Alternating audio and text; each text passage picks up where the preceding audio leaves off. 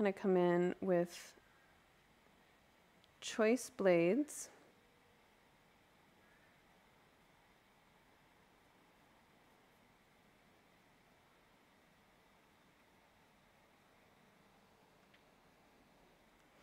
That was, my brush got a little too fat, and that's all right.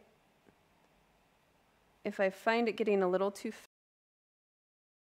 I remove a little bit of the paint and I try to use the edge a little bit more. But you kind of want a mix, because there are sort of like clumps of grass that act like blades, and you don't want to get too caught up in like individual blades. It just makes it too detailed, and then you kind of lose the feeling, you kind of lose the looseness. So as we get closer, I'm really just putting the light.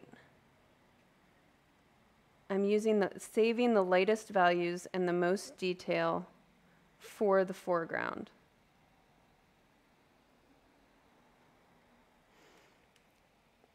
Okay, now let's get back to our purple bunny here.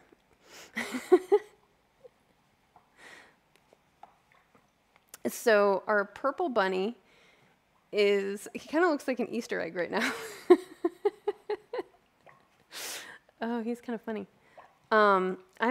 He's brown in real life, but because we pushed him purple, I think I was gonna try and mix the browns, but they were coming out very, let me see if I can.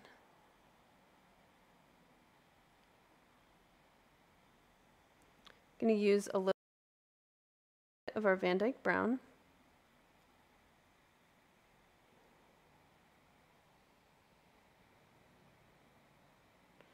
I'm gonna add some orange to warm it up.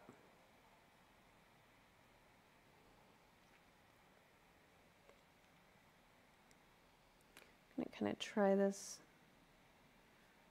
on the bunny and see if I like it a little bit better. You can always add a little bit more orange if you want to make it a little bit warmer.